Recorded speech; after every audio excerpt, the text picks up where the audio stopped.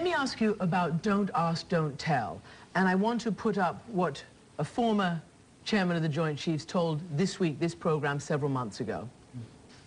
Today we've changed. The country has changed. I'm personally of the view now that attitudes have changed. And I think it is perfectly acceptable to get rid of the law and the policy.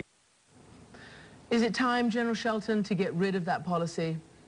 Christiane, I think it's time to let's see what the men and women that are at the basic combat unit, particularly the men in the Marines and the Army, have to say when the survey comes in on the 1st of December. Will you support it if the Pentagon review says that it's time to get rid of it? If the men and women in uniform at the fighting level, particularly Marines and Army, say, you know, it doesn't make any difference to us, and therefore it won't break the readiness of our great armed forces. Why do you think it would? I mean, look, some of the great allies that the United States have, whether it's Canada, whether it's Britain, France, Australia, even Israel allows openly gay men and women to serve in the military, and they have great armies, great militaries.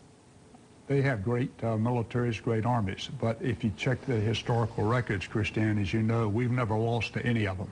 We are the top of the pile. We are the best in the world, and we want to stay that way. And if this policy is related to combat readiness, see, these guys, these individuals don't go home at night. It's not the corporate world. You and I can go home at night. We live our own lives, etc. These individuals are intense. They're in barracks. They fight for one another. Who's on the left, who's on the right. I think it's extremely important that we find out from them whether or not this is going to change why they fight.